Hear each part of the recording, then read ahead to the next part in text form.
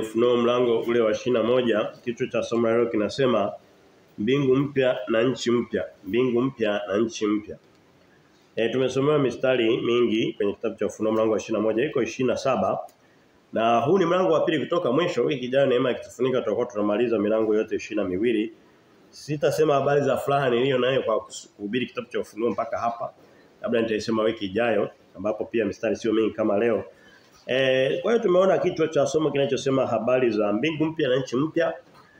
Habari za mbingu mpya na nchi mpya zimeongelewa katika Biblia mara nyingi sana. Unaweza ukarejelea kwa mfano tukienda kwenye kitabu kama cha Isaya mlango wa 66, some Isaya mlango wa 65 nyuma kabisa, yani hata kabla ujio wa Kristo mara ya kwanza Mungu alikuwa ashapanga ana mpango wa habari wa nchi mpya na mbingu mpya. Mbingu mpya na nchi mpya. Ukienda katika Isaya mwishoni wa kitabu cha Isaya na sehemu nyingi kabisa, lakini niseme tu hizi chache. Mungu amesema habari za mbingu mpya na nchi mpya. Kwa mfano ukisema Isaya 65 mstari wa 17 Biblia inasema maana tazama mimi naumba mbingu mpya na nchi mpya. Sitaki kuendelea zaidi. Mungu anasema nina mpango wa kuleta mbingu nyingine na nchi nyingine. Anasema katika Isaya mlango ule wa 66, tumetoka 65 twende 66. Isaya hiyo mbele yake kidogo kuna 66 mstari ule tu wa 22 kwa mfano anasema hivi. Saa 66:22 anasema kama vile mbingu mpya na nchi mpya nitakazofanya zitakavyokuwa mbele zangu asema Bwana. Mungu atakuwa na mbingu mpya na nchi mpya. Kwa hiyo kwenye mlango wa 21 wa kitabu cha Ufunuo ndipo Mungu anauelezea sasa atakavyofanya na atakavyotenda. Kama rejea kukumbusha tu. By the way nishasema ukitaka kusoma vitabu vya unabii kama kitabu cha Ufunuo na tutakapomaliza Ufunuo tutaenda kitabu cha Daniel. Nataka nimalizane na vitabu vya kinabii hivi. Kusudi maongo yanayopita kwenye mahubiri ya wanadamu basi wapate rejea wenye kupenda kujua kweli. Nitahubiri kitabu cha Daniel baada ya kitabu cha Ufunuo. Hivi vitabu vya jamii ya unabii vinavyosema mambo yajayo ambayo bado hayajaja, matukio yatakayopata dunia nyakati zijazo. Daniel kwenye agano la kale na Ufunuo kwenye agano ni vizuri kabisa kujua mtiririko wa matukio. So usipojua ukiwa unajua kwamba mambo fulani yatakuja lakini hujui kipi kitaanza, maana ni kama hujui chochote. Kidogo ni tofauti na vitabu vingine kama vitabu vya injili zile. Unaweza ukasoma mlango wa mwisho ukaja kusoma wa kwanza. Kwa sababu mambo yanayoendelea kila siku, ni mambo tunaishi. Kwa mfano kama mlango mmoja unasema habari labda za kuishinda dhambi. Mwingine unasema labda kumwamini Mungu. Unahitaji kuyapanga katika mtiririko maalum. Yote tunahitaji kwa wakati huu. Lakini kwenye vitabu vya unabii unatakiwa ujue kipi kinaanza, kipi kinafuata. Tumekuwa tunaenda hivyo na vitabu vyenyewe vimeandikwa hivyo. Mara nyingi anasema kisha nikaona hiki. Baada ya hayo nikaona hiki. Baada ya hayo nikaona, ndivyo kinavyotiririka hicho kitabu. Hivi vitabu tunavyosoma sasa hivi, kitabu cha Ufunuo na hicho kinachokuja cha Daniel. Kwa hiyo kwa mfano tulipoona kwenye mlango wa mlango wa 6 mpaka wa 11 tuliona mwanzo wa utungu, dhiki kuu kwenye mlango wa 6 mwishoni, na unyakuo kwenye mlango wa 7, na kipindi cha ghadhabu ya Mungu mlango wa 8 mpaka wa 11. Alafu akaanza upya mlango wa 12, Kristo akizaliwa, mwanamke aliyekuwa na mimba akataka kumzaa na joka likataka kumla na nini. Mlango wa 13 tukaona kipindi kama hicho kinarudiwa lakini kikiwa kinafafanuliwa kwa upana zaidi kidogo, kwa tofauti kidogo lakini kwa maana ile ile, akiongelea habari za dhiki kuu yenyewe, mnyama wa kwanza mnyama wa pili. Tukaona kwenye mlango wa 14 unyakuo, na watu 144 wanakuja kuhubiri injili ambapo watu wanakuambia ndo wanaenda mbinguni, wakati ni kinyume, wanatoka mbinguni nyuma, watakatifu wa kale wanarudi mbinguni kumalizia kazi ambayo hawakuimaliza duniani.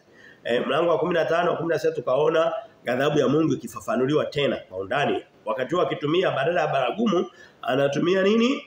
Anatumia vitasa. Tulipoona mlango wa 17 tukaona Mungu akipiga nabii wa uongo, dini za uongo, kahaba, mama wa machukizo. Mlango wa 18 tukaona Mungu anapiga kiti cha mpinga Kristo. Ambacho tulikijumlisha kabisa tukapiga mahesabu tukakuta ni taifa la Marekani kwa nyakati tunazoishi. Kwa sababu kiti cha mpinga Kristo kimekuwepo tangia zamani. kilihama kutoka kuna wakati kilikuwa nyumbani kwa Nebukadneza.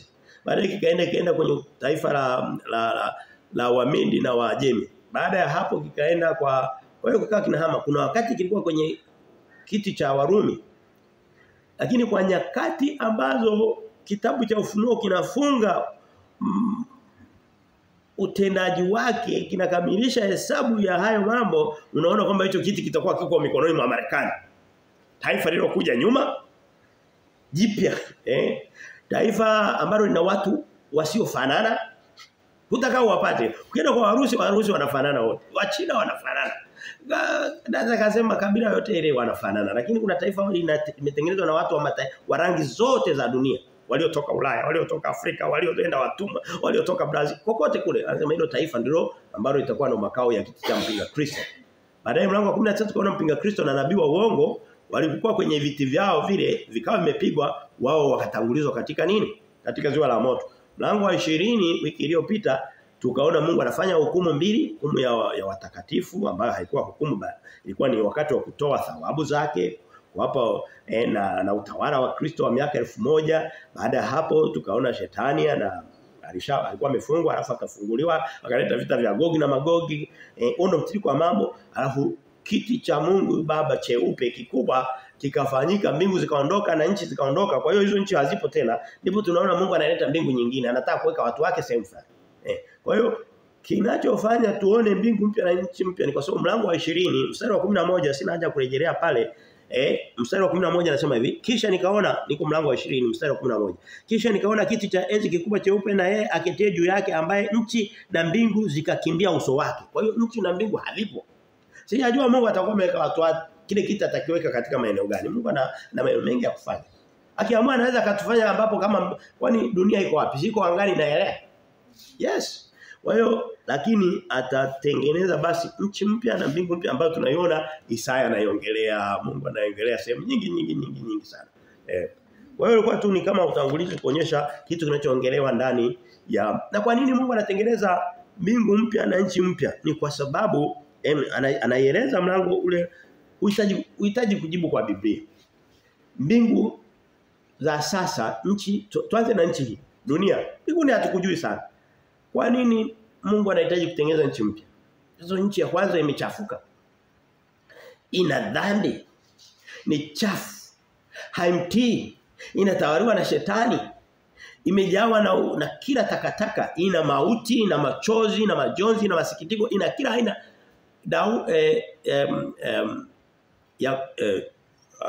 Ayubu anasema maisha ya mwanadamu ni siku chache na zimejawa na uchungu na maumivu. Ayubu mlango wa 14 mstari wa 1. Kwa hiyo Mungu sio mapenzi ya Mungu kwa kweli, na sio mapenzi yake, ni majira na nyakati yake tu hayajatimia. Hapendezwi na hii nchi ya sasa na mbingu za sasa. Atatengeneza vipya. Kwa sababu haviko vizuri. Unajua uasi wa kwanza unaanzia wapi? Mbinguni, si ndio? Yes. Tuliona kwenye mlango wa 12 wa Ufunuo kulitokea uasi mkubwa mbinguni. Kwa hiyo hata huko nako naona huko kwenye traces za uasi nako atapangua upya, atengeneze mbingu mpya na nchi mpya. Hicho anachosema. Na ukisoma kwa mfano kama mstari wa 8 pale ambao Ufunuo 21:8 anasema hivi, bali waoga. Kwanza tusome mstari wa 27. Wa 8 tutasoma baadaye. Tusome mstari wa 27. Mwisho kabisa kitabu cha Ufunuo leo mstari wa mlango wa 21 mstari wa 27. Anasema na ndani yake hakitaingia kama chochote kilicho kinyonge, na hapo kwenye King James hajatumia kilicho kinyonge. Kinyonge ni kitu kidhaifu. Mungu hachukii vitu vinyonge, nani anajua hilo? Hapana, Mungu anapenda watu wanyonge, anasema atawachunga kondoo wake walio wanyonge, atawaganga wagonjwa. Anachoongelea kwenye King James hakuna kilicho kichafu au kisicho na viwango, kiovu ambacho hakimpendezi Mungu. Sikumbuka ametumia neno gani kwenye King James, sina muda kwenda huko na mistari mingi, lakini ni kitu kama kilicho najisi ambacho hakina utukufu na utakatifu wa Mungu. Hakuna dhambi zitakazopenya huko. Ndio sababu leo hii Mungu hataki watu wanaotaka kusema wanaokolewa kwa matendo mazuri. Kwa sababu hata kama utatenda matendo 100 mazuri, kwa vyote vile utakuwa na matendo mengine machafu. Tena mengi kuliko yale 100 mazuri. Kwa hiyo njia ya wokovu Mungu akaikataa kwa sababu itapenya na vitu vibaya na vizuri. Ikiingia mbinguni kwa matendo ya wanadamu utaenda na mazuri fulani na mabaya fulani. Kwa hiyo anasema sitaki kitu chochote kibaya ndani ya mbingu zangu mpya na nchi mpya. Na Mungu sidhani kama atapendezwa aendelee kutengeneza dunia iliyochafuka chafuka tu. Atengeneze ya kwanza iharibike. Atengeneze ya pili iharibike hapana. Kwa vyote vile mara ya pili atatengeneza ile imara kabisa kabisa kabisa. Ndivyo ilivyo. Kwa hiyo ndio anasema mstari wa 27 anasema na ndani yake hakitaingia kitu chochote kilicho kinajisi kilicho kinyonge wala yeye afanyie machukizo na uongo bali wale walioandikwa katika kitabu cha uzima cha mwanakondoo. Mungu atapeleka wale walio safi waliotakaswa kwa jinsi ya Yesu Kristo. Bwana kwambie Yesu akikutakasa wewe na mimi hakuna uchafu unaweza kubaki. Wewe kwambie jitahidi kujitakasa wewe mwenyewe uone. Twende kwa matendo mazuri, tumfanyie Mungu matendo mazuri, tuvae rozari, tutende matendo mazuri, tushike nini? Unasema hapo utakuwa umejawa na matakataka. Nini? Mungu anataka tutakaswe kwa kusafishwa kwa damu yake, tumefuliwa kwa damu yake peke yake. Ndipo tutakuwa tumekamilika, tutastahili kuingia katika mbingu mpya na nchi mpya ambazo ndani yake hakuna uchukizo. Sasa twende katika ile mistari 27 ile. Tutaipitia ngoja nione jinsi tutakavyo approach. Ni mingi kwa kweli. Ni mistari mingi, sijajua nianzeje. Lakini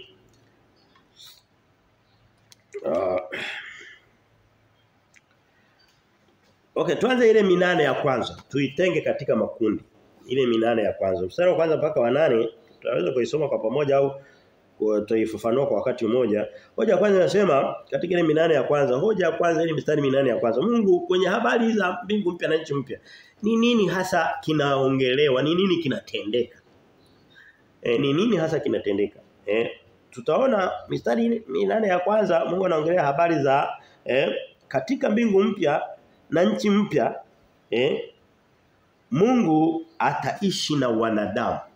Ni kitu kizuri hicho. Jiulize. Wewe waambie tunapata shida leo hata kumwamini Mungu kwa sababu ni kama hatumuoni. Ndio kweli. Na actually hatumuoni. Na ni vigumu sana hata wakati mwingine tunaenenda kwa jinsi ya imani. Lakini tungeenda kama watu wengine wowote wale wanataka kwenda kwa ushahidi wa kisayansi kwa kupiga picha na kuthibitisha kwa video hutamuona Mungu. Tunaenda kwa jinsi ya imani. Mungu yupo mahali hapa tunaamini. Sasa hiyo hali hiyo haitakuwepo katika nchi mpya na mbingu mpya. Kwa hiyo Mungu atakuwa pamoja na wanadamu. Tusome kuanzia mstari wa kwanza mpaka wa 8 pale tutakuwa tunaifafanua moja baada ya mwingine. Anasema hivi, kisha nikaona mbingu mpya na nchi mpya kwa maana mbingu za kwanza na nchi za kwanza zimekwisha kupita wala hapana bahari tena. Kwa hiyo unaona kwamba nchi, bahari, mbingu vyote vimeondoka. Na tumeona kwenye mlango wa 20 ule uliotangulia tumeshafafanua hii. Mstari wa 2 anasema nami nikaona mji ule mtakatifu Yerusalemu mpya ukishuka kutoka mbinguni kwa Mungu umewekwa tayari kama bibi harusi aliyekwisha kupambwa kwa mumewe. Ni kama sherehe fulani. Wewe mwambie sherehe huwa zinapendeza. Kwenye sherehe unakuta watu wote wanafurahi. Watu wote wamependeza. Siku hizi kupendeza kunapita kunakuwa sasa wanavaa mpaka uchi. Lakini yote katika yote unakuta kuna vitu fulani vinafurahisha, kuna midundo. Ile hali ya sherehe ile hii itakuwa ni sherehe ya Mungu na itakuwa takatifu. Anasema ni kama mji mtakatifu wa Mungu unatoka mbinguni. Mungu alishasema tangia mwanzo anasema mji wa Yerusalemu. Kwa mfano ukisoma katika Mathayo 5:35 usifungue pale. Mathayo 5:35 Yesu alipokuwa anazuia watu wasiape ovyo alisema wala usiape kwa Yerusalemu kwa sababu ni mji mtakatifu wa Mungu. Mungu ana mipango ule mji. Leo hii ukienda hapo Yerusalemu kuna umegawanyika katika makundi matatu. Kuna sehemu ya Wayahudi, sehemu sijui ya Wakristo wasioamini Yesu vile vile, kuna sehemu sijui ya Waislamu wana msikiti unaitwa Al-Aqba, alafu kuna mashoga, kuna kila takataka ndani ya Yerusalemu. Mungu atakuja kunyakua mji wake. Na kimsingi siwezi kusema ndio huo hapo. Hapana, huu ni mwingine. Hii ni kama taswira tu, ni picha. Ni kama vile Musa alipokwenda mlimani Mlango wa 19 kitabu cha Kutoka 20 pale kote mpaka 33 alipokuwa huko juu. Aliambiwa aje akajenge hekalu la Mungu, akajenge tabernacle. Tabernacle ni kama hema ya kukutania. Anasema angalia ufanye kwa mfano wa mbinguni uliouona. Kwa hiyo hivi tunavyoviona hapa duniani ni taswira tu ya vile vikubwa vya Mungu vya mbinguni. Kwa hiyo Mungu anaongelea habari za mji mpya wa Yerusalemu atakaojenga. Na mara nyingi mji upi sio huu. Sio huu kwenye udongo wa kwenye nchi za jangwa za hapo Mashariki ya Kati. Anasema ni Yerusalemu wa mbinguni. Ushukao kutoka mbinguni. Uliotengenezwa hapo ndo Mungu anakuja kukaa na nani na wanadamu wake. Lazima atengeneze makao yake makuu. Iko clear, iko wazi kabisa. Hata kuja hakuna Biblia inasema nchi hii ardhi ni anasema kiti cha Mungu kiko mbinguni na nchi ni sehemu yake ya kuweka miguu yake. Hakuna nikiri ukisoma katika maandiko hakuna kitu chochote hapa kwenye nchi aliyoiumba kinachostahili kumpokea Mungu katika utukufu wake. Kwa hiyo anaileta Yerusalemu itokae juu ije iwe ni makao yake makuu atakapokutana na wanadamu wake kwenye nchi mpya vile vile. Ndicho choandika hapa. Wala sio doctrine ngumu, sio mafundisho magumu. Yaani kitabu cha Ufunuo ni kama tushakimaliza. Mambo magumu ya Ufunuo tulishayapita. Yalikuwa magumu kweli kweli. By the way, Ufunuo ni nyepesi kuliko Daniel. Kila siku nikiwa napanga, sasa nimeshaanza kukiandaa kile kitabu, niko mlango wa 2 nimeumaliza, naanza wa 3. Kila siku nadunda najiuliza nitawezaje kumaliza kitabu cha Daniel. Sasa kina vitu vigumu sana kuliko Ufunuo. Ufunuo umefunuliwa, Daniel imefunikwa. Daniel alipokuwa anafunga kitabu cha Ufunuo Mungu akasema funga hicho kitabu kwa sababu nyakati zake. Daniel akasema sikuelewa nilichoonyeshwa. Wewe kwambie hata hao manabii wengine tunasoma kina Isaya, kina Yeremia vitu vingi walikuwa hawavielewi. Mungu anamtumia tu kama choma sema nenda kaseme hivyo. Yaani nakwambia ungemuuliza Yeremia au Isaya kwamba hizi mbingu mpya na nchi mpya zikoje? Yesu hajaja kafunua. Ufunuo hajaongelewa, anakuambia mimi nimeambiwa niseme tu. Kwa watu watakao kuja baadaye. Amen.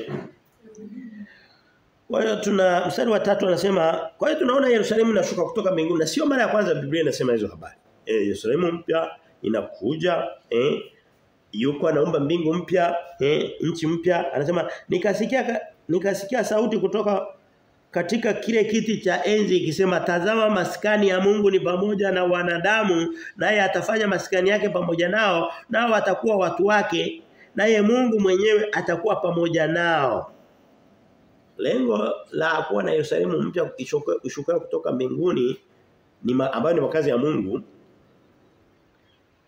inakuja duniani kwenye mbingu mpya nchi mpya. Lengo lake nchi mpya lengo lake ni Mungu aweze kukaa na wanadamu. Wewe niambie tunaishi katika ulimwengu ambao ni kama tumetengwa na Mungu. Kweli kabisa. Kama tumetengwa na Mungu. Na katika nafsi tatu za Mungu, nafsi ambayo tunaishi nayo leo hii ukisoma sehemu nyingi Korinto wa 2 mlango wa 2 mstari wa 22 sehemu nyingi ni Roho Mtakatifu wa Mungu. Ndiye ambaye ndiyo sehemu moja ya tatu ya Mungu tunayoishi nayo ambayo nayo Biblia inasema ulimwengu haumuoni. Hatumuoni. Biblia inasema tutamuona Mungu ana kwa macho ya nyama. Wakati tutakuwa tumebadilishwa miili hatakuwa na macho haya yenye tamaa, yenye hofu, yenye hasira na chuki. Hapana, tutakuwa na macho matakatifu ya Mungu, lakini anayo yenye kuona vitu halisi. Yenye kuona vitu halisi. Wewe unauliza swali. Mtu anapozaliwa siku ya kwanza mtoto mchanga labda na kilo zake 3, 2 na ngapi. Sana kuwa hai anakuwa sio hai. Anakuwa hai sio hai.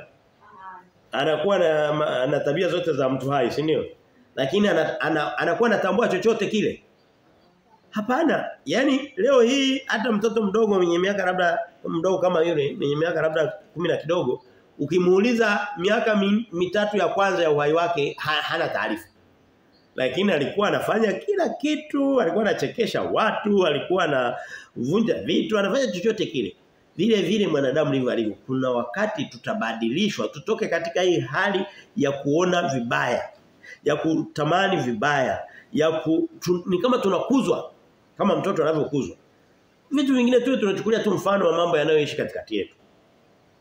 Mtu haamini kwamba hicho kitu kinaweza kutokea. Sasa kama mtoto tu kama binadamu anatoka katika hali kama hizo, yuko hai, yuko kila kitu, anakula, anafanya kila kitu, lakini hana ufahamu, hana utambuzi. Anaweza sema Mungu anamweka roho ya utambuzi wa mambo. Na baadaye anafika sehemu fulani anaweza kaipoteza kwa ajili ya uzee. Yakobo alifika sehemu fulani akawa hana uwezo wa kutofautisha vitu kwa sababu ya umri.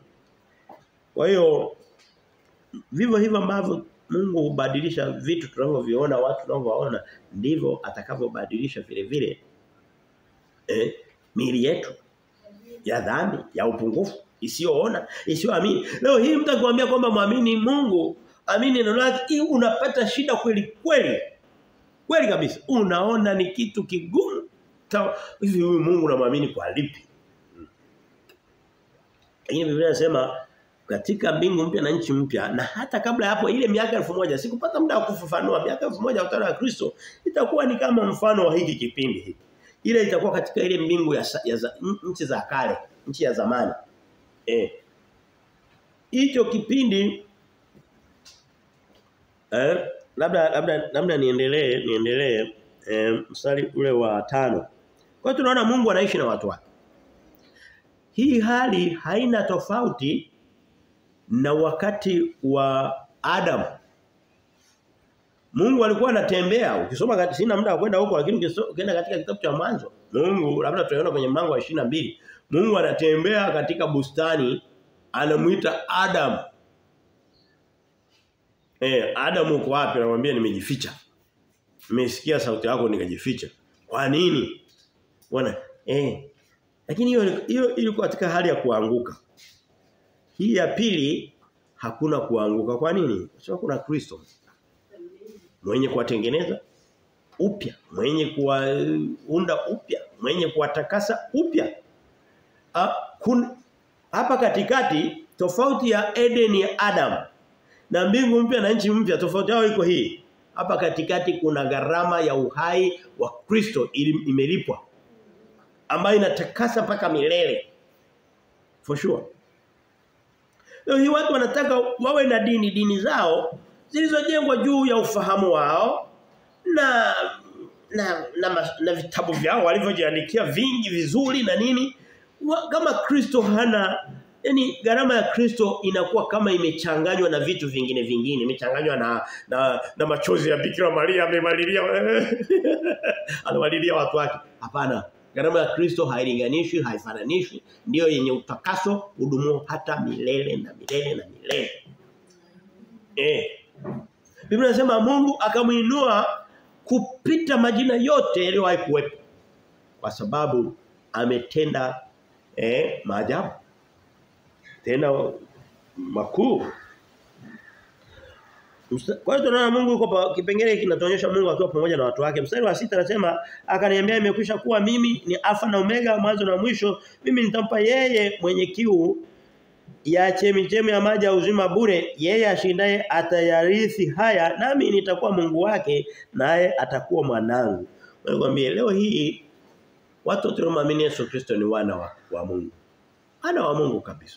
Lakini Biblia inasema ni kama wana ambao tuna urithi. Ni kama wana ambao bado ni wachanga.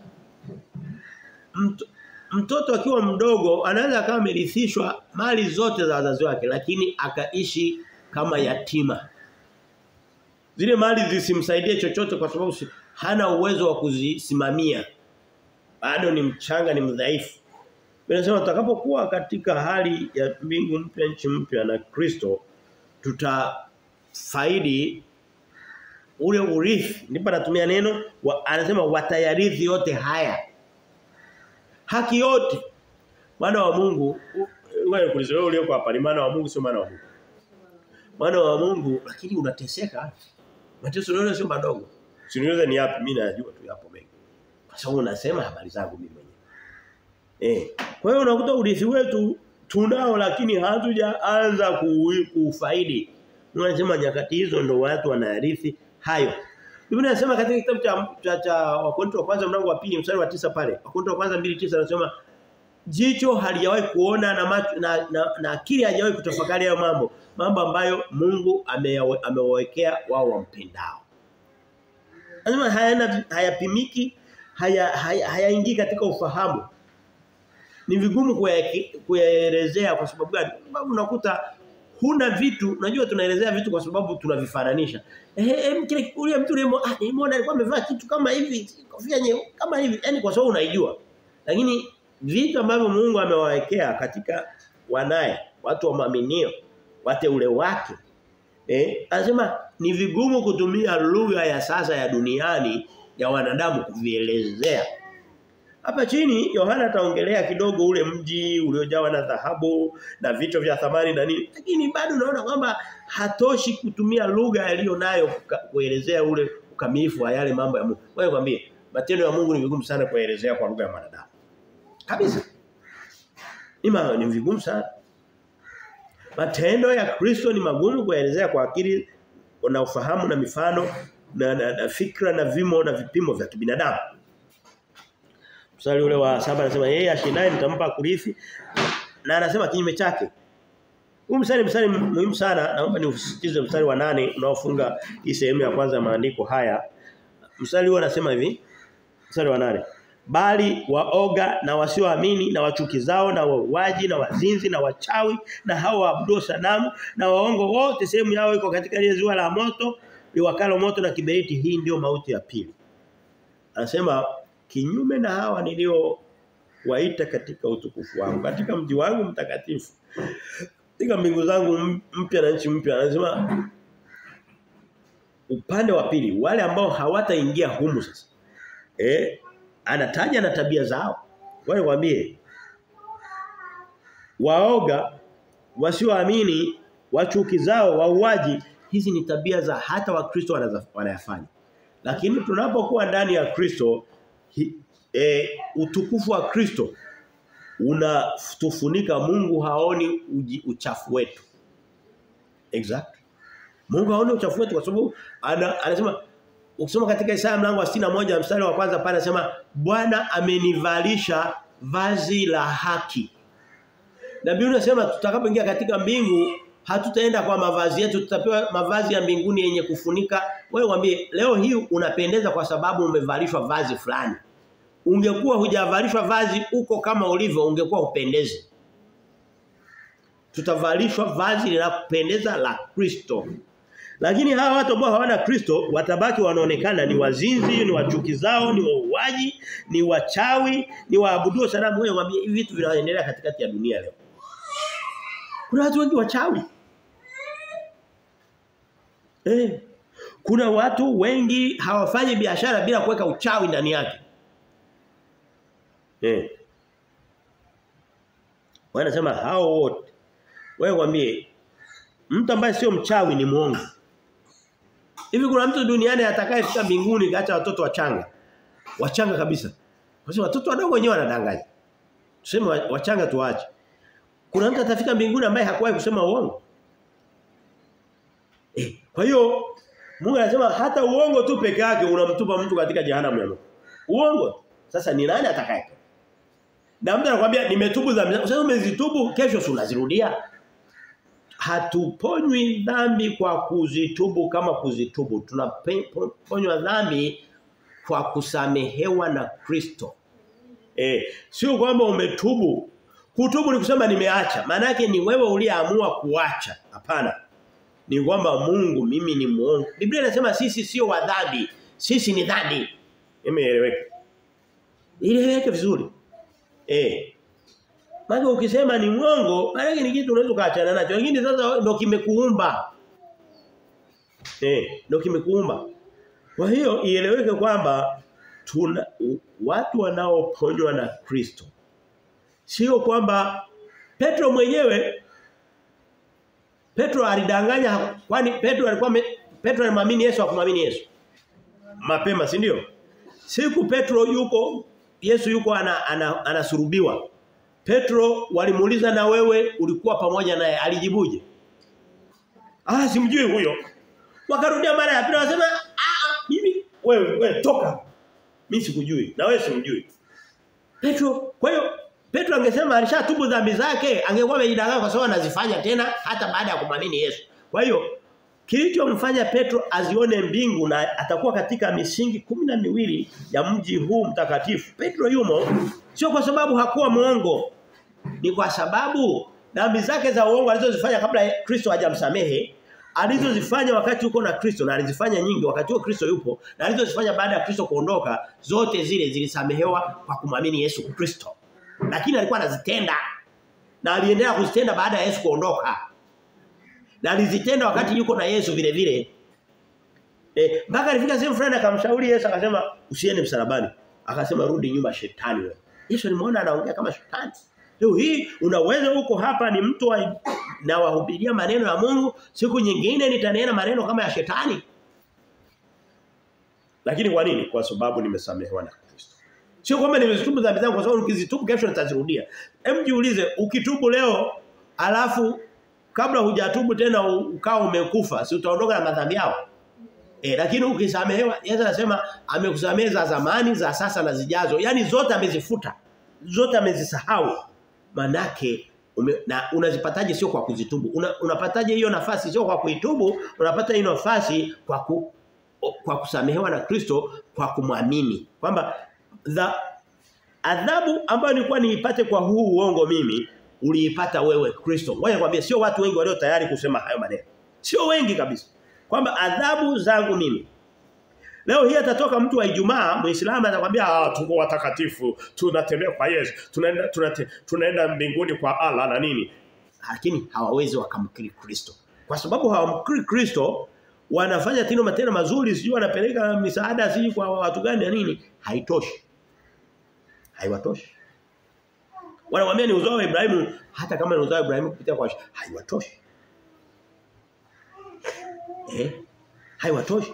Wewe unaenda sio unafanya makosa, alafu unapewa kusoma rozari mara 5 unafanya malipizi. Malipizi unayofanya si chochote. Malipizi pekee yalifanywa na mtu mmoja, Kristo Yesu basi. Ndiye alifanya malipizi yangu na ya kwako. Hiyo ndio tofauti ya wokovu na mtu anayejitafutia utakatifu wake. Nani ambaye ameelewa somo hili? Twende kwenye hoja ya pili. Mstari mingi. Inasema mstari kuanzia wa 9 mpaka 22 cha kipengele cha maandiko ni kikubwa. Yerusalemu mpya ina majina ya wamtumikiao Yesu.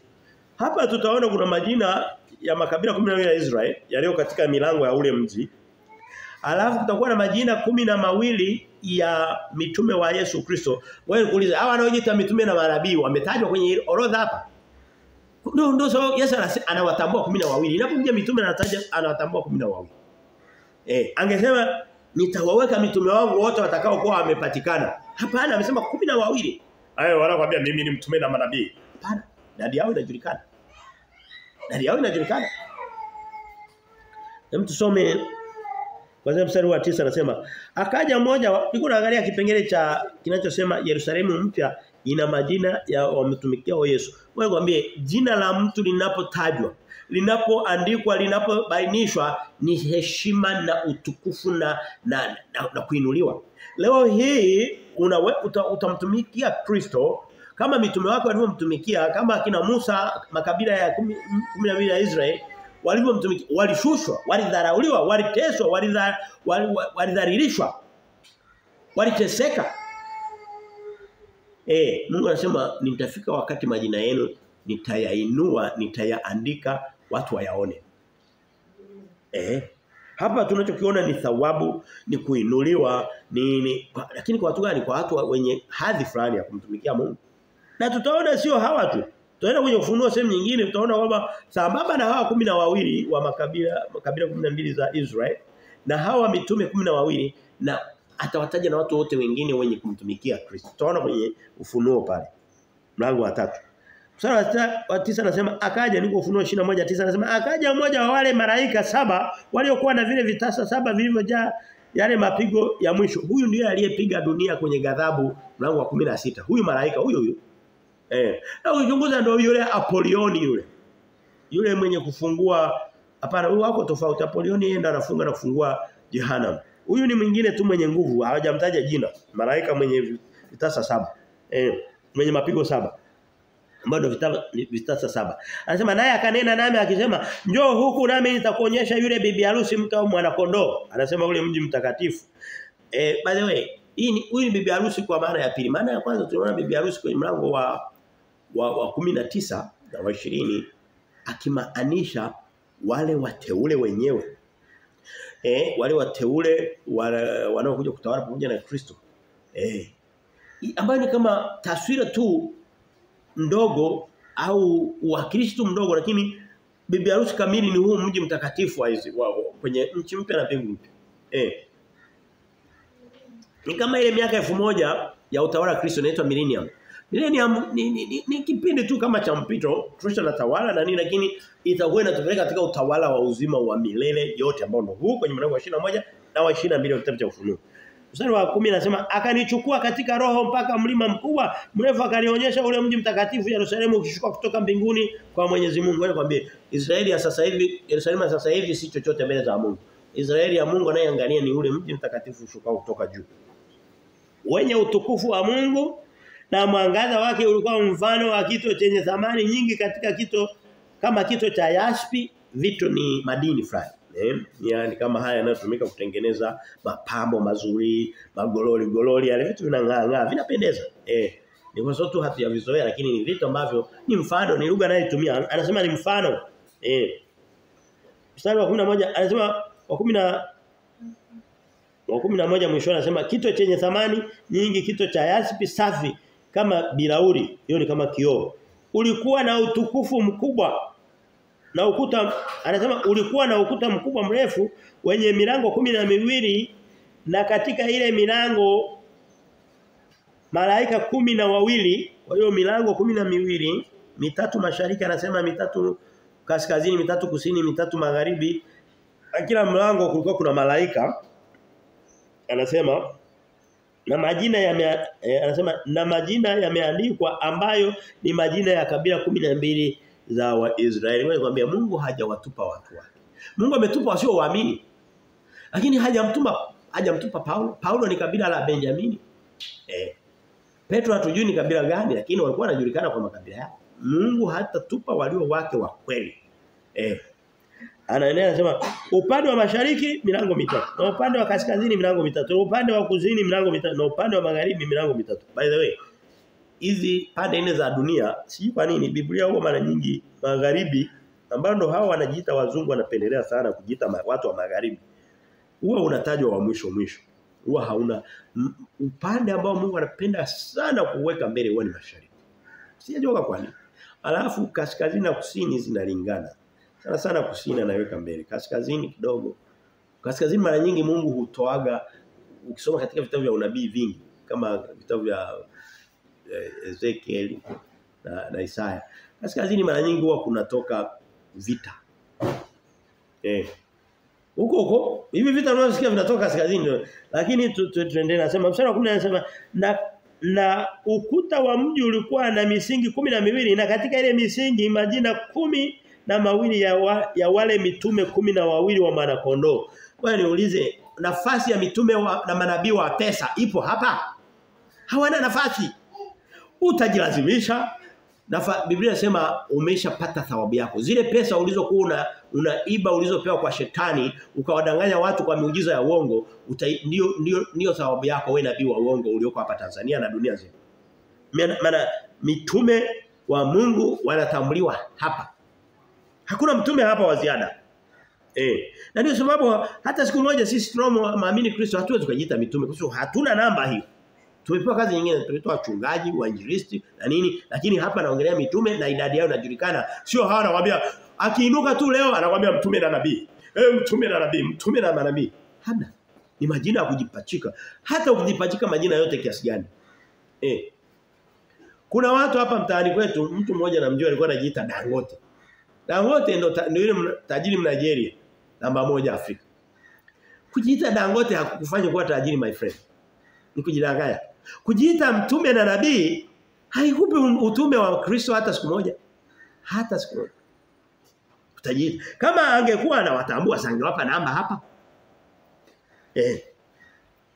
Mstari wa 15 anasema na yeye aliyesema nami alikuwa na mwanzi wa dhahabu apate kuupima huo mji na milango yake na ukuta wake. Kwa mara nyingi Mungu ana tabia ya kupima vitu vyake. Sijajua lengo lake lakini nadhani anataka kuwa na kumbukumbu ya mambo yake. Na wakati mwingine sio lazima Mungu apime kwa sana vijua. Mungu anajua kila kitu. Lakini nafikiri kwa ajili tu ya sisi tusiojua yote mbele zake anapima ili kusudi tujue kabisa kwamba Mungu ana tabia ya kuhesabu watu wake. Anajua idadi ya watu wake.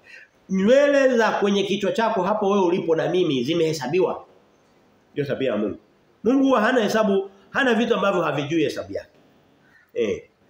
Mstari wa 10 anasema na ule mji ni wa mraba. Mraba ni kitu ambacho kinalingana pande zote. Na marefu yake sawa sawa na mapana yake, akaupima mji kwa ule mwanzi. Mwanzi ni kama mfano wa kipimo tu. Ni kama mti mwanzi, mianzi ile. Ndio watu wa Iringa wanatengeneza ulanzi kutoka kwenye mianzi. Ni kama fito ndefu hizi za kupimia vitu au kujengea. Kwa hiyo mwanzi kwenye Biblia ulikuwa unatumika kupima, unakuwa umepimwa na wenyewe alafu unapima vitu vingine. Ulikuwa kama maili 1500. Huo mji ni mkubwa, unalingana una maili 1500 ukiweka kwenye kilomita ni kilomita 2400. Kilomita 2400 nilikuwa najaribu kuzipima kijiografia tu. Ni kama tuseme ni kama kutoka hapa kwenda labda nchi kama ya Zimbabwe. Nilikuwa napiga mahesabu. Kama unaipita Zambia. Kilomita 2000. Yani kama ukiwa unaelekea labda kaskazini unaweza kaipita Uganda ukafika mashariki ya kati. Nani Afrika ya kati. Ni sehemu kubwa sana. Kilomita hizo. Na marefu yake na mapana yake kwenda juu kwake ni sawa sawa. Na huo urefu uko sawa kwenda mbele, kwenda kulia na kushoto na kwenda juu kimo chake. Ni mji umeinuka kweli kwenda juu. Hem jiulize umbali wa kutoka hapa kuzidi labda Uganda kufika Ethiopia. Alafu uinue uende juu. Ni ghorofa hilo. Na inaonekana huko katikati kutakuwa na ngazi. Watu wanaoishi ghorofa la juu, ghorofa la kati, la chini. Nadhani kutakuwa na magorofa labda yanaanza. Leo hii watu wanajenga ghorofa zinafika 100, 200. Hizi zinaweza kafika ghorofa hata 3000 na hizi. Mungu anataka kuonyesha kwamba yeye ndo mjenzi. Kwa sababu Mungu anaueleza huu mji, anataja na vipimo vya kibinadamu. Anaendelea anasema akaupima. Mstari wa 10 anasema na majenzi ya ule ukuta wake yalikuwa ya yaspi na mji ule ulikuwa wa dhahabu safi, mfano wa kio safi, na misingi ya ukuta wa mji ilikuwa imepambwa kwa vito vya thamani vya kila namna.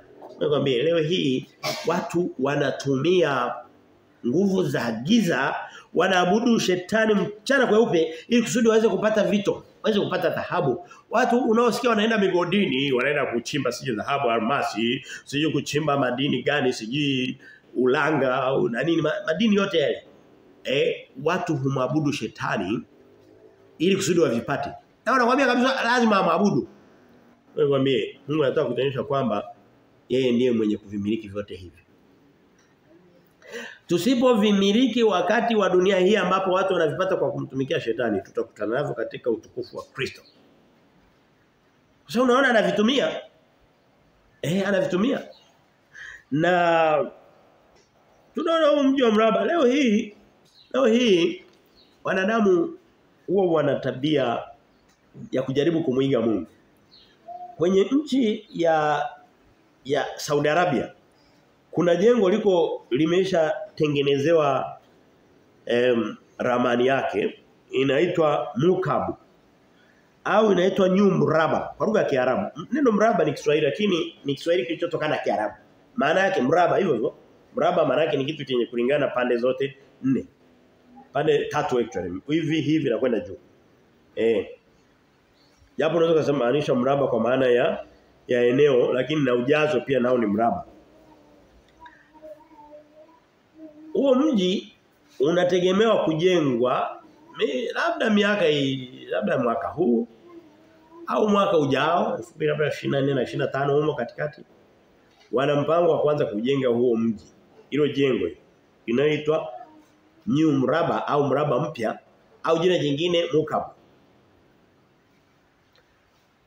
Wanadamu wana tabia ya kumwiga Mungu. Jaribu kumkopi Mungu na kujaribu na ukisoma kwenye kitabu cha Ufunuo tuko tunakimaliza lakini nikurejeshe tu nyuma kidogo. Mara nyingi mambo ambayo Mungu alikuwa na mpango wa kuyafanya shetani alikuwa anatangulia kuyafanya. Unakumbuka mlango wa 6 mstari wa kwanza tunaona mtu amekuja amepanda farasi mweupe naye ana silaha anakuja kupigana vita alikuwa ni mpinga Kristo. Akiwa anamwiga Kristo atakavyokuja kwenye mlango wa 19. Kuja kutawala miaka 1000 akija kama simba wa Yuda. Ni tabia ya shetani kujaribu kuiga. Mungu amejiwekea zile rangi 7. Rangi 7 mnazijua si ndio? Ule upinde wa mvua. Aliweka Mungu. Leo hii zile rangi wanatoa moja au wakati mwingine wanaziacha hivyo hivyo. Wameshaziteka wamezifanya ni rangi za shetani kabisa. Ushoga. Ni tabia ya mashetani wanaenda kwenye Biblia au wanajifunza wakishagundua kuna kitu ambacho Mungu anataka kukifanya au amekifanya wanakibeba wanakifanya cha kwao. Naamini hii mraba mpya unaojengwa Riyadh, Saudi Arabia wanajaribu kama vile kuwadanganya wanadamu kwamba huu mraba uliosema na Mungu kwenye Ufunuo 21 ndo wenyewe njoni ndani yake. Wanajaribu kuwadanganya wanadamu. Lakini wenye Kristo hawatadanganya. Sijui kama tumeelewana kidogo. Anaendelea mstari ule wa 19 anasema na msingi wa ukuta ulikuwa umepambwa kwa vitu vya thamani vya kila namna. Msingi wa kwanza ulikuwa yaspi na wa pili yakuti samawi, 3 kalkedoni, wa 4 zumaridi, wa 5 sardoniki, wa 6 akiki, wa 7 krisolitho, wa 8 zabarajadi, wa 9 yakuti ya manjano na wa 10 krisopraso, 11 hiakintho na 12 amethisto. Hii ni vitu vigumu sana kuvita. Mungu anajua aina za madini zote na vitu vyote vizuri. Anaviweka. Anasema vyote nitavitumia. Nakwambie Biblia inasema fedha na dhahabu na vito ni mali ya Bwana. Wanadamu hawahitaji wewe nisikie wewe unayotokea mbali na wewe ulioko hapa yamkini labda tulioko hapa hatufanyi hivyo lakini kwa sababu tuna kujua jueni tunajuana lakini wewe huhitaji kumwabudu shetani ili kusudi ufanye biashara ya madini. Kuna ibada kubwa sana ya mashetani kuweza kupata vito biashara za vito na madini. Ni mali ya Bwana. Ni mali ya Bwana. Basi tumalizie mlango kwa kusoma pengine kadhaa vilivyobaki. Twende katika kitabu cha Ufunuo mlango wa 3 mstari wa 12. Ufunuo 3:12. Anasema hivi, Ufunuo 3:12 linasema yeye ashindaye nitamfanya kuwa nguzo katika hekalu la Mungu wangu wala hatatoka humo tena kabisa. Nami nitaandika juu yake jina la Mungu wangu na jina la mji wa Mungu wangu huo Yerusalemu mpya ushukao kutoka mbinguni kwa Mungu wangu na jina langu mwenyewe lile jipya yeye aliye na sikio na alisikie neno hili ambalo Roho anayaambia makanisa. Unaona kwamba Mungu ameongelea yale makabila 12 akayatukuza akayapa majina ya milango ya mji ule wa Yerusalemu mpya utakaoshuka kutoka mbinguni kuja mbinguni duniani kutoka kwenye mbingu mpya na ukaja kwenye nchi mpya. Akataja mitume 12 lakini kwenye Ufunuo 3 anasema yeyote ashindaye. Biblia inasema tunashinda kwa damu ya mwanakondoo. Tunashinda kwa ajili ya Kristo. Yeyote mara nyingi yeyote ashindaye inamaanisha mtu atakaye mlingana Kristo katika uhai wake mpaka atakapokuwa amemaliza hivi vitu vya duniani. Anasema yeyote atakayekuwa kwenye hali ya kushinda nitamwandika jina langu nitaandika jina langu katika nitamwandika yeye katika mji wangu mtakatifu ushuka kutoka juu na jina langu nitaandika juu yake. Yaani unakuwa na jina la Kristo. Na wewe jina lako umeandikwa katika huu mji. Kwa hiyo unaona kwamba pamoja kwamba huu mji umeandikwa hawa 12 na hawa 12 lakini na watu wote waliomwamini Yesu Kristo. Nani amesikia mstari? Wanaandikwa hawasahauliwi. Mungu hana upendeleo. Unahitaji kuwa Petro, unahitaji kuita mtume na nabii ili kusudi utambuliwe na Mungu. Kwa sababu anakuandika sawa sawa na alivyoandika. Tena ukiangalia hawa wameandikwa milangoni kwenye misingi. Humu amesema atawaandika kwenye nguzo mle ndani, anakupeleka ndani. Ungetamani uwe ndani au uwe nje? Nje ni kama mlinzi. Hawa wako ndani, ni usome ule mstari tena. Yeye ashindaye nitamfanya kuwa nguzo katika hekalu la Mungu. Sasa hawa wamefanywa kuta. Hawa wamefanywa misingi. Sisi tunaoshinda tumefanywa nguzo. Kuna tofauti? Hakuna tofauti. Na ukichunguza vizuri hawa watu ni kama wako kwenye hali nzuri kuliko wale wengine. Ukichunguza vizuri. Naomba niishie hapo kwenye hiyo habari. Hem tuende tumalizie hoja ya mwisho fupi inayosema mji Yerusalemu mpya, mji wa Mungu unaweza kusema hivyo, usio na hofu wala giza ndani yake. Leo hii tunaishi katika giza. Tunaishi katika hofu, tunaishi katika majonzi, tunaishi katika wewe mwambie kama unapitia katika majonzi, unasikitika, unalia, Biblia inasema Kristo atakufuta machozi. Kristo atakufuta machozi. Unapitia katika kipindi cha giza, hujui kesho na kesho kutwa maisha yangu hujui mtoto wako Mungu atamlea, atamkuza kiasi gani. Biblia inasema kuna nyakati tutakuwa tunaishi katika nuru ya Kristo. Je, leo hii haipo? Leo hii ipo. Lakini ile ya baadaye utukufu wa mwisho ni mkuu kuliko huu wa kwanza. Ndicho anachosema Kristo. Kwa lugha nyingine nini? Kwenye hii dunia unaweza kupitia katika giza la hapa na pale. Unaweza kupitia katika hofu, katika mashaka. Wewe mwambie ukipita katika mashaka usikate tamaa. Endelea kumtumaini huyo. Anajua kwamba mbele kuna nuru inakuja katika maisha yako. Ndicho anachokuambia Kristo. Biblia inasema katika kitabu cha twende kwenye Ibrania kabla tuende kwenye hii mistari. Kwa sababu nikienda kwenye hii mistari nafikiri sitapata muda wa kurudi huko. Ngoja muda umeenda lakini nikimbizane kidogo. Ngoja leo nijifunze kwenda speed kali. Ibrania mlango wa 11 nisome mstari wa 9 na wa 10 nasema hivi. 11:9 na 10 nasema kwa imani alikaa ugenini, akisema habari za Ibrahimu. Alikaa ugenini katika ile nchi ya ahadi, katika nchi isiyo yake, akikaa katika hema pamoja na Isaka na Yakobo, warithi pamoja naye wa ahadi ile. Jamani, tunaishi katika ahadi ya Kristo. Naomba uitegemee ahadi ya Kristo. Anasema maana alikuwa akiutazamia mji wenye misingi ambao mwenye kuubuni na kuujenga ni Mungu. Ibrahimu hakuishi sana hii nchi na kuifaidi sana. Lakini Biblia inasema alikuwa anategemea, ana mji alikuwa anautegemea ambao anaojenga ni Mungu.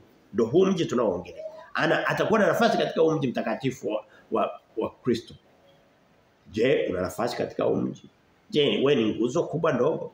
Mtafuta kuwa nguzo katika mji huu mtakatifu wa Mungu. Ibrahimu mwenyewe na utajiri wake wote na nini hakuwa amewekeza sana katika maisha yake haya ya kawaida. Alikuwa na utafuta ule mji ambao mwenye kuubuni na mwenye kujenga ni Kristo, ni Mungu Baba. Amen. Nani mwenye kuelewa haya? Ufunuo mlango wa 21 mstari wa 21 Biblia inasema tuko kwenye ule mji sasa ambao hauna hofu, hauna giza. Anasema na ile milango 12 ni nuru 12, kila mlango ni nuru moja. Huo mstari nitakiwa nimesha usoma. Na njia ya mji ni dhahabu safi kama kioo kiangavu. Nakwambia, tunasema mbinguni kuta zake na mitaa yake na kila kitu ni dhahabu isiyo ya kawaida inayong'aa. Wewe mwambie wakati mwingine tunaishi katika hii dunia haituvutii kwa sababu tunaishi maisha machafu. Mazingira machafu tu. Mungu ukiacha kwamba tutakuwa wasafi rohoni lakini na kwenye mazingira yanayotuzunguka yatakuwa anasema hakuna kitu kichafu kichukizacho kitakachokuwepo mbinguni. Wewe mwambie kina mama unaweza kuamka ukatamani uikimbie nyumba yako, ndio sio? Unakuta imechafuka, vyombo vina hivi, maugali kila takataka iko pale. Unasema mbinguni hizo takataka hata za kuona kwa macho hazipo. Anasema na ndani yake haitaingia anasema nami mstari wa 22 nami nikaona hekalu sikuona hekalu ndani yake kwa maana Bwana Mungu Mwenyezi na mwana kondoo ndio hekalu lake. Leo hii tunaenda hekaluni, tunaenda kanisani kumtafuta Mungu, kukutana naye hapo. Lakini Biblia inasema tutakapokuwa kwenye huo mji wa utukufu wa Mungu, Yerusalemu mpya shuka kutoka mbinguni, hatutakuwa tunaenda tena kwenye ibada. Kwa sababu ndo ibada ni Kristo mwenyewe yuko katikati yetu. Yaani wewe unamhitaji Kristo, yuko pale. Mungu Baba yuko pale. Roho Mtakatifu wa Mungu yuko pale. Unahitaji tena kwenda kuwaomba kwenye ibada? Unaishi nao. Na anachosema sura 23, na mji ule hauhitaji jua wala mwezi kuangaza, kwa maana utukufu wa Mungu huutia nuru na taa yake ni mwana kondoo. Tusome mlango wa 60 wa Isaya mstari wa kwanza. Isaya mambo yote Mungu aliyataja kabla. Leo hii watu wanaona ni mambo mageni, lakini yalitajwa miaka mingi kabla ya kuja kwa Kristo duniani. Kwa sababu Mungu alitangulia kuyasema haya.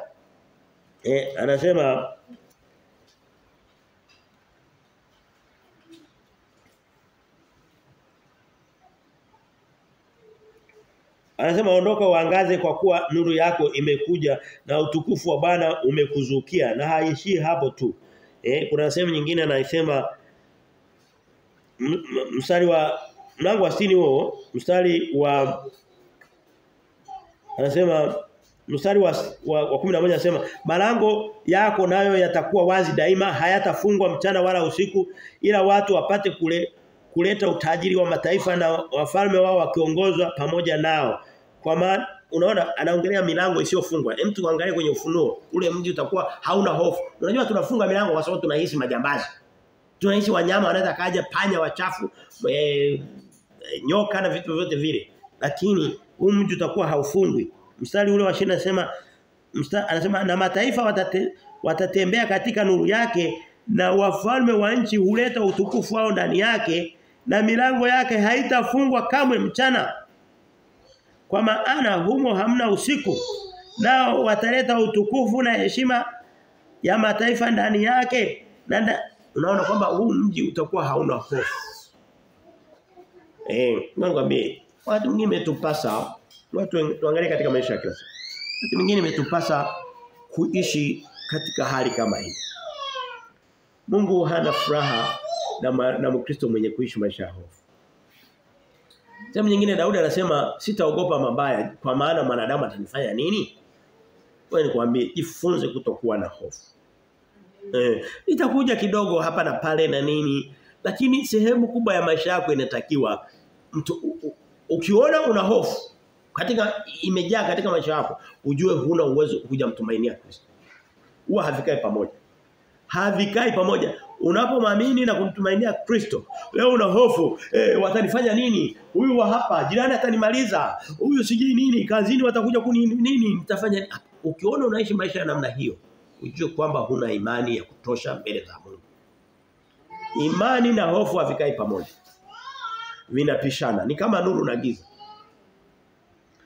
Na anamalizia anasema mstari wa 27 anasema na nchi na ndani yake hakitaingia kama chochote kilicho kinyonge, wala yeye afanyie machukizo na uongo, bali walioandikwa katika kitabu cha uzima cha mwana kondoo. Ngoja nifunge kwa kukuomba wewe ulioko mbali. Sianze na wewe ulioko hapa.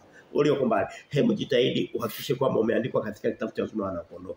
Bila kuwemo katika hiyo orodha, hutaingia katika huo mji wa Mungu. Na anasema kinyume chake nje anasema wako mbwa na giza, na watu watakuwa wanasaga meno. Wanaumia kwa moto wa jehana, moto wa ziwa la moto. Nani anaelewa? Hivi ngoja niulize, kwa muda ambao umesikia tunavyohubiri injili, ni nani anaweza kuniambia kwamba kupata kiti katika uzima wa milele wa mwana kondoo ni kazi ngumu? Ni nani anaweza kusema hivi? Kumwamini Yesu Kristo pekee yake. Ukaacha kuishi katika ulimwengu uliozoea wa dini zako. Dini ni nzuri, leo nitafundisha habari za dini kidogo, nazigusa. Lakini hakikisha kwamba Kristo umemwamini, umemweka tumaini lako namba 1, kwamba ndiye anayekuokoa, ndiye anakufutia dhambi zako, ndiye na atakapo kuandika katika kitabu cha uzima milele, una haki milele na milele yote. Nje ya hapo utaishi katika hofu na utapishana na baraka za Kristo. Mungu akubariki sana. Tutaishia hapa. Neema Mungu funike Baba Mungu, nakushukuru kwa ajili ya neno lako. Tunasema asante Mungu, tunakaribisha hata katika vipindi vinavyoendelea. Mungu tukikushukuru kwa kutujulisha mapenzi yako haya na utuongoze katika kuyaishi na kuyatenda. Katika jina la Mungu Baba, Mwana na Mtakatifu. Amen.